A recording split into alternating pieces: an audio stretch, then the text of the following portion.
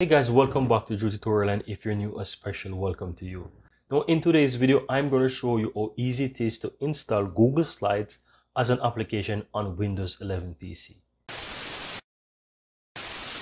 So you want to ensure that you open up your Google Chrome browser and head over to google.com. You can also do it with other browsers as well.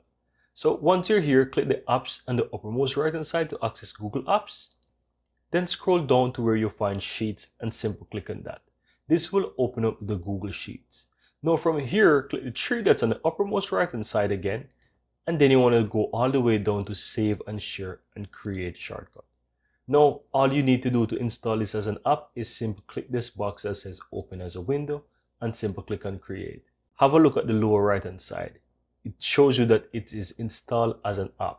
Now you can also see that this is an application here by clicking the three dots on the upper right hand side of this window, and you will see that it says Uninstall Sheets.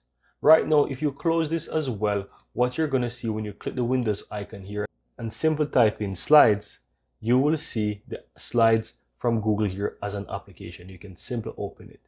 And this is how easy it is, guys, to install Google Slides as an application on your Windows 11 PC. Now I'm going to go ahead and uninstall it because it's an application.